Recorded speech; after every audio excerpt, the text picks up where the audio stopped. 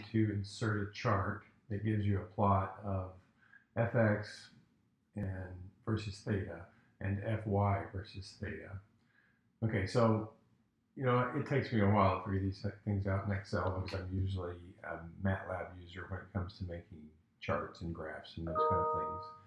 But you need to be able to figure this out, even if it means looking things up or looking at googling YouTube videos on how to run Excel. All right, so that's what we're going to do. We're going to start inserting charts, and it's good to have a certain base knowledge. One of the things that I remember, because I've done this enough to remember, is that when you want to insert a chart that has a plot of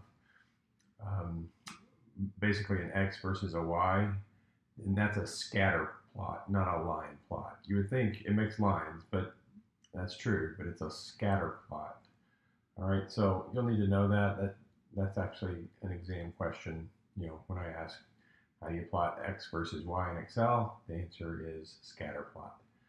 Okay, so what we're going to do here is we're going to go to our menus where you can insert something. All right, so I hit insert. And again, this is Excel for a Mac, and it might look different on a Windows machine. But you look for these types of icons. This is giving you a bar chart, okay?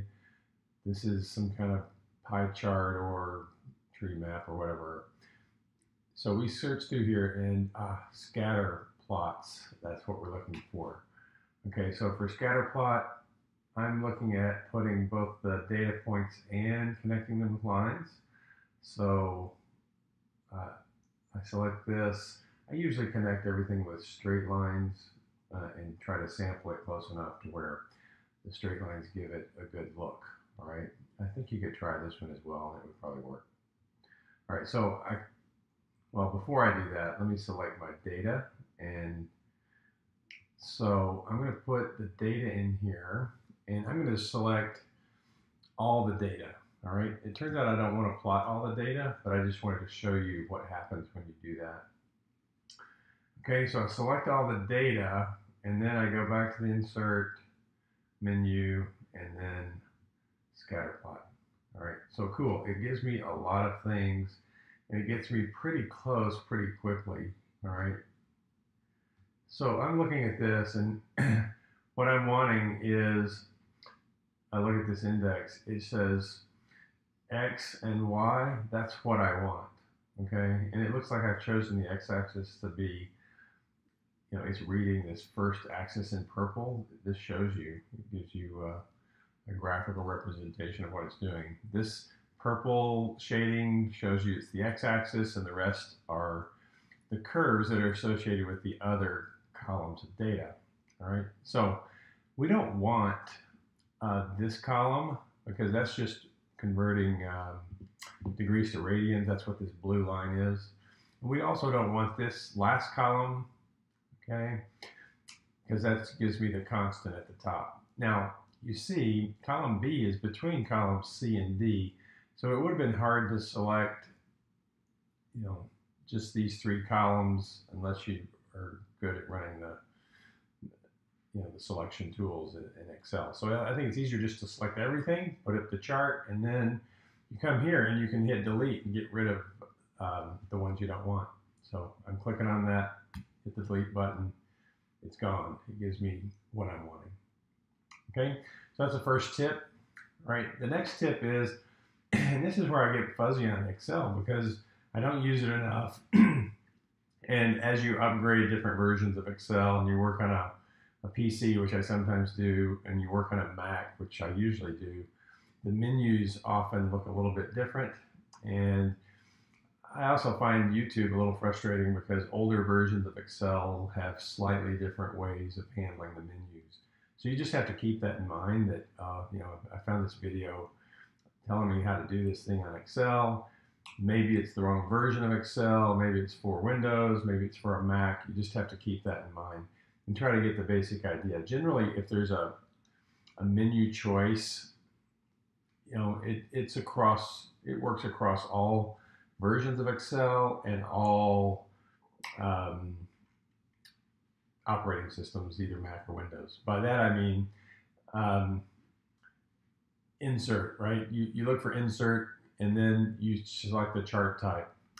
Okay, I think all versions of Excel are going to start giving you recommendations on what you want your chart to look like. Okay, so maybe you check one of these and see, is that the look I want? How about this? How about this? Okay, so you can check on those different types. And then there's also, on my version of Excel, there's a quick layout so you can try to get close. All right, so if I clicked on this, let me do that again. I went from, I think, here, and notice what happens. I get, if I choose that first option, I get a chart title and I get an axis labels. Okay, so I experiment with that and see if I can get close to what I'm wanting. Okay, but let's say, I couldn't find exactly what I want. So let's go back to here. You can add different chart elements from another menu. All right, it might be a different looking menu on your version of Excel, but let's say I wanted to add a chart element.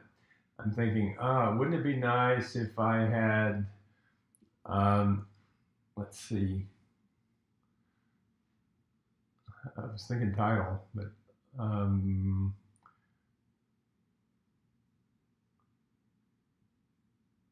primary, yeah, title of the horizontal axis. Okay, so I click that and you see that menu choice showing up. Okay, wouldn't it be nice if I had a chart title? So I could put this in different places. Maybe I want to put it above the chart. There we go. So you can still customize it. You can go to the quick layout, try to get close. Maybe that's what I would do, since this one looked really pretty close to what we want. And then from there, I can edit this title to what I want. I can edit this x-axis to what I want. Okay, so maybe this would be degrees or theta in degrees. All right, so you get the idea. You play around with this and get the look and feel that you want with your plot. Okay, so hopefully this walkthrough helps you, and you can put the answer to this problem on one of the tabs in your spreadsheet. So this might be your Part 2 tab. You would append that together with your Part 1 tab. So Part 1, I don't have it with this spreadsheet, but you're going to want everything turned in together and just all the answers on different tabs. Okay, so that's it for that walkthrough. Let me know if you have any questions.